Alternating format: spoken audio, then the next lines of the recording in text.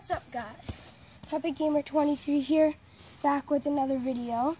And today, I'm gonna be teaching you guys how to chip the ball in soccer. Let's go. Okay. The first thing is you are gonna want to get your foot under the ball like this.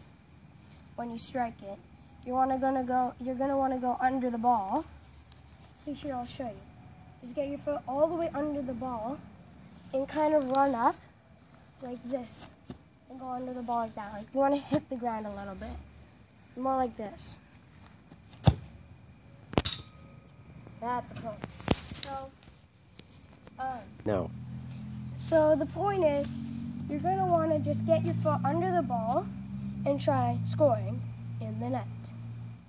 So I'll show you once more, or maybe twice. So just watch how my feet move up and go under the ball. Go. And so, yeah, really all you need to do is get your foot under the ball. You're going to want to just run up and hit it like that. And, yeah, that's basically it. I don't know if this video is helpful to you or not. Just get your foot under the ball. It's fun. Not like a flick. Hit the ground when you go.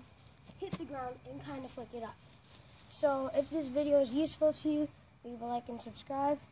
And I'll see you guys in the next video.